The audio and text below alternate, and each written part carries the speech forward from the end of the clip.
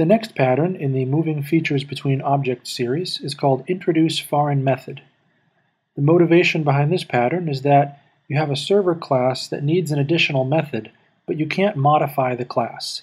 Now keep in mind, in this context, a server class doesn't necessarily mean a web service or a network server of some kind. It's just an object from which you're requesting data. Now in this case, we have this object that has a date time on it called previous end, and we need to get a new value from that date time that happens to be at midnight the following day of previous end. So in this case, date time is the server class, and this example is the client class.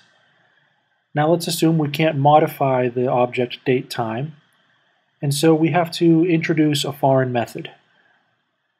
Now this is very similar to extract method, so we can use the same functionality. We'll call this get next day.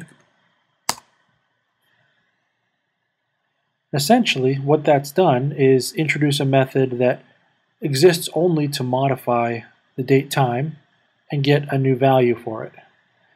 And now there are a number of different options we can do with this. First of all, I might want to turn this into a property because, well, we're not modifying anything, we're just observing something.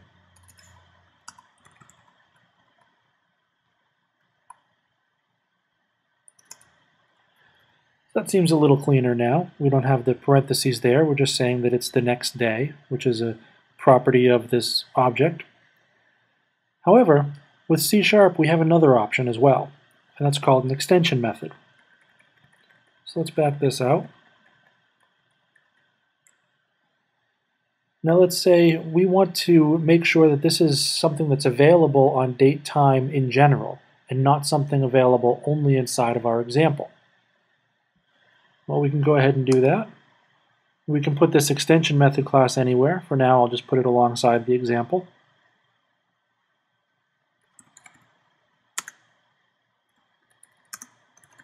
Call it date time extensions. We're going to return a date time. We'll call it next day. We have to pass in a date time to start from.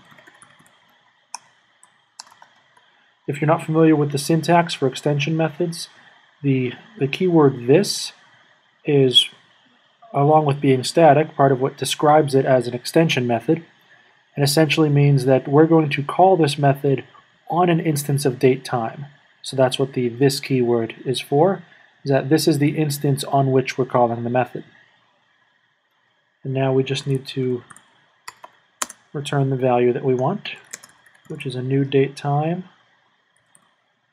Start year, start month, and start day plus 1. And so now we can make this clear by calling it as previous end dot next day. So as you see, that method is now extending this, and can act as sort of a foreign method that we've added to this class without being able to actually modify this class. Now, it's still a method. I would still prefer it to be a property. Currently, that's not supported in C#. I hope it is at some point in the future, having extension properties. But right now, extension methods do the job just fine. And that's it for the introduce foreign method pattern.